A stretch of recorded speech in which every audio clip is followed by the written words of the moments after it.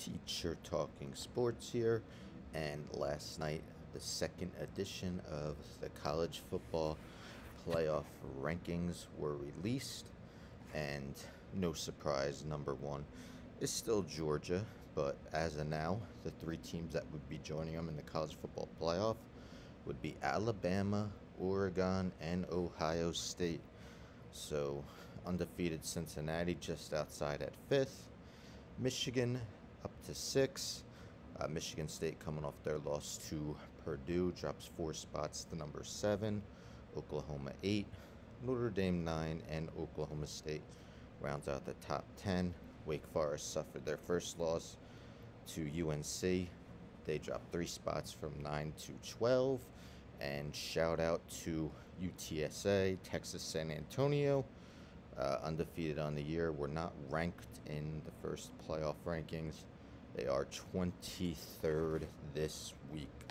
So first thoughts, things that pop into my head seeing this are, it's very interesting that Michigan is ahead of Michigan State. Yes, Michigan State is coming off their loss to Purdue, but it was just a week prior to that Michigan State defeated Michigan. So being they have the same record, it's a tad bit surprising that as of now Michigan is ahead of Michigan State.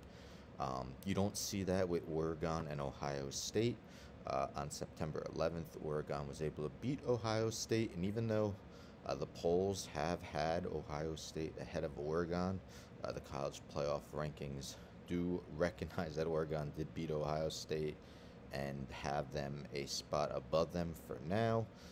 Oklahoma, yes, they haven't played a top-notch schedule thus far, but they're still undefeated in a major conference, the Big 12. They are behind 5 one-loss teams in the college playoff rankings. But if we look at the remaining schedule, at Baylor versus Iowa State and at Oklahoma State, Baylor is 13th in the playoff rankings. Oklahoma State is 10th in the playoff rankings, and there's a good chance that Oklahoma could be playing Oklahoma State again in the Big 12 championship game. So you have to figure if they win out, they should get in. And then we look at Ohio State's remaining schedule because they also have quite the gamut remaining. Starting this Saturday with Purdue, a team who has lost 3 times but has also beaten then number 3 Michigan State. They were 3rd in the playoff rankings until Purdue beat them, and they also defeated a then number 2 Iowa. They were number 2 in the polls as there was no playoff ranking at the time. And then they end with Michigan State and at Michigan. So you gotta think if they win the Big Ten, of course, they're gonna be in the playoffs as well. If you go to ESPN's website, they have this fun little thing that, if you have a little free time on your hand, you could do. Playoff predictor, who will make the college football playoff. So as you see, it lists the 15 teams with the greatest chance of making the college football playoff. As you see, Georgia 96%, Alabama 71%. And I'm interested if they lose a second game, so it would probably be to Georgia if they were to meet in the SEC championship. So if Alabama were to lose that, will they get in? Oklahoma 58%, Ohio State 58%, Cincy 50%, Michigan 25%, Notre Dame 20%, Oklahoma State 14%. Here's the crazy one. They only have Oregon, who is currently number 3 in the playoff rankings, at 3% chance. Michigan State 2%, Pitt 1%, and then Texas A&M, Ole Miss, NC State, and Wake Forest less than 1%. So let's see.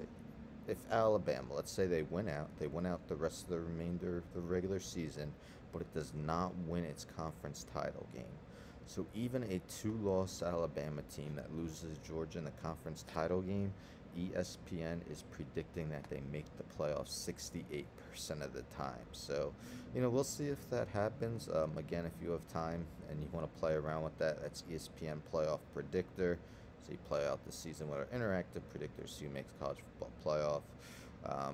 But who do you think will be the 4 teams to make the playoffs? What are your What do you believe is wrong with this week's playoff rankings? Of course, a lot of college football to go.